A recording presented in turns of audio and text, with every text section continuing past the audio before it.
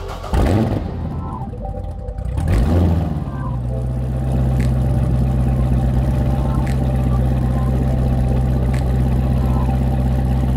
guys, today I'm going to be talking about the drivability and basically whether or not you should cam your Corvette C6 Z06. So, well, let's find out.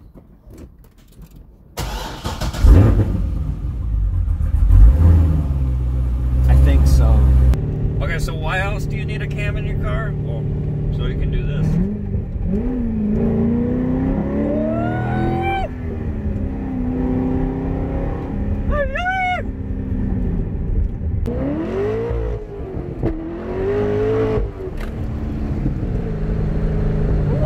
Okay, so I guess one of the more noticeable things about the cam is probably a little bit of the shaking and a little bit of the loping.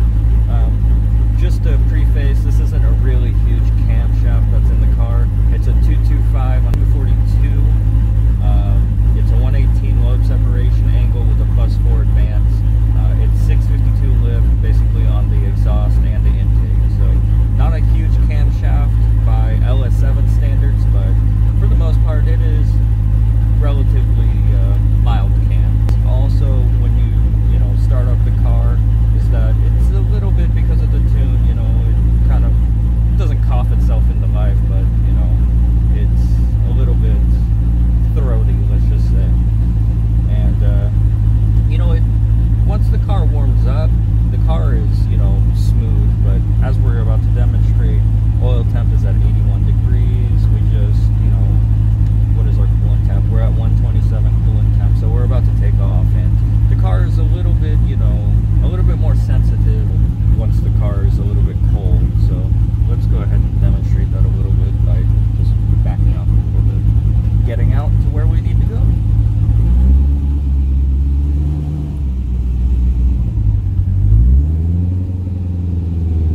This is a good sound though.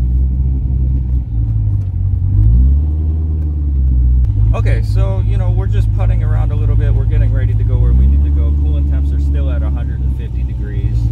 Car is a little bit more sensitive. You need to use a little bit more clutch work to get the car going once it's cold, but it's not a huge noticeable difference, I would say. If you ever owned a motorcycle, whether it be carbureted or fuel injected, it's kind of the same aspect when the car is cold. So that's what I can akin its likeness to.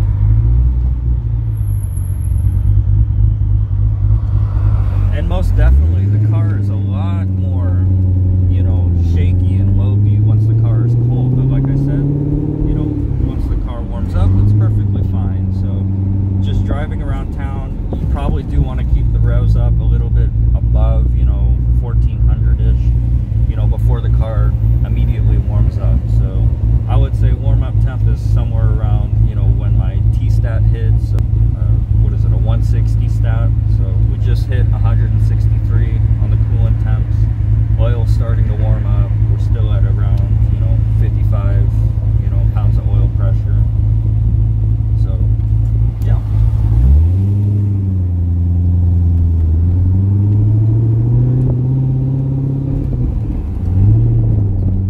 I mean, for the most part, the car feels stock.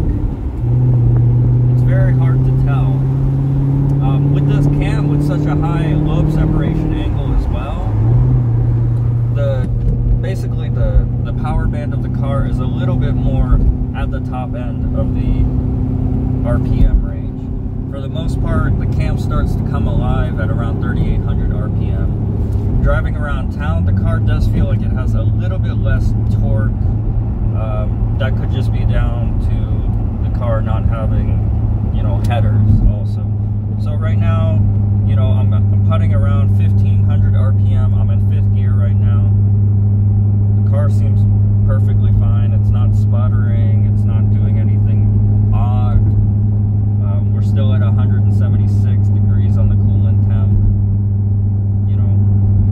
I think now we've reached like the first mile in our trip. So car seems perfectly normal. You would be hard pressed to tell this over a stock car. And of course it's just, fantastic just driving around, with the cam car. It feels a lot more special and a lot lot more, you know, it feels more of an event, let's just say that, especially with the cam. So right now I have my foot off the throttle, we're about 1500 RPM. You know, that's a pretty sensitive spot in the tuning as well. If you don't have a good tune on the car is going to want to buck when your foot gets off the accelerator. So I would say for the most part, this camshaft is definitely more dependent on the tune itself. You start going to a bigger camshaft, you know, you end up with a tighter lobe separation angle. You know, you give up, you know, you start to give up a lot more on drivability. Like I said, this is not a huge camshaft by LS7 standards, but it's still not what I would call, you know, small. So right now we're cruising 5th gear. We're going about, what, 56, 57 miles an hour, turning about 1800 or, yeah, 1800 RPM. So now I'm going to take my foot off the gas.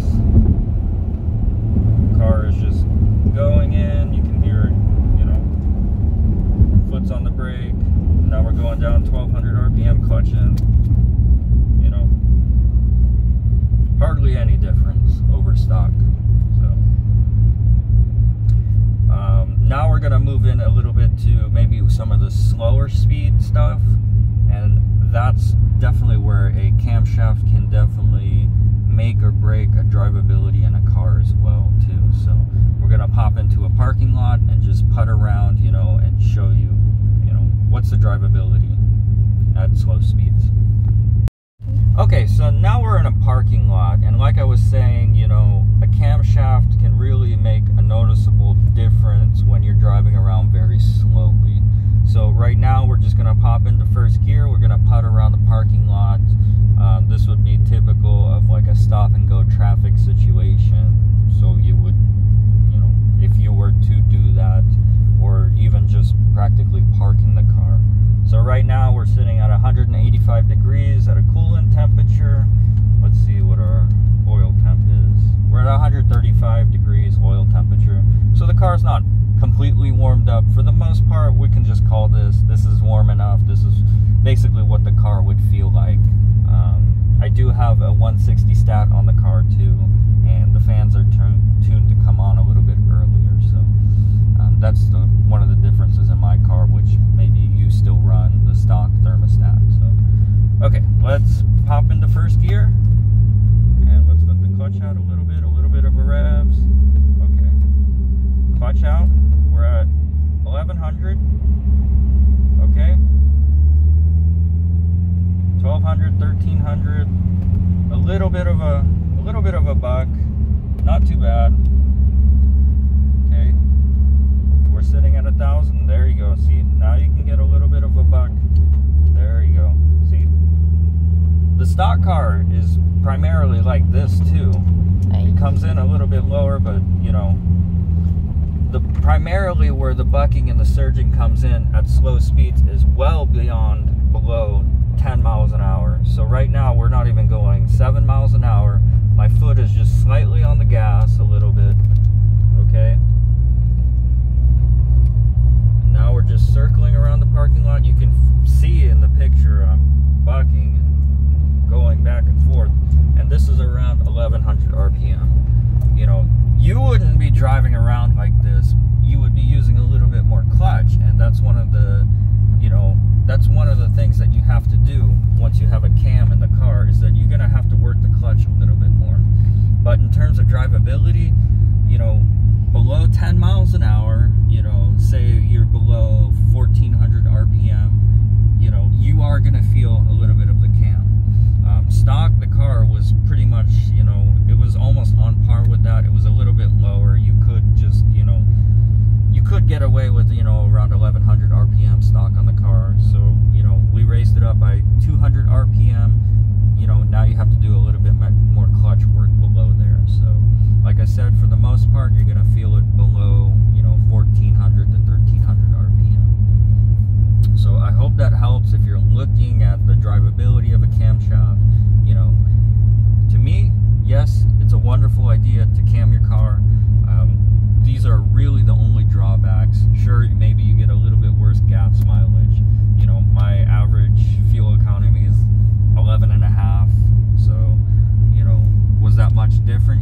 about 1 mile per gallon difference between having a cam car, but I'm still, you know, running stock manifolds, stock cats. You know, this is a very reliable, daily drivable setup. So hey guys, so I hope that was really helpful for you guys. If you have any questions, comments, or anything, go ahead and leave them down below. I really appreciate, you know, just the viewership. You know, if you're looking to cam your C6 Z06, I highly recommend it. So without further ado, I'll see you guys later.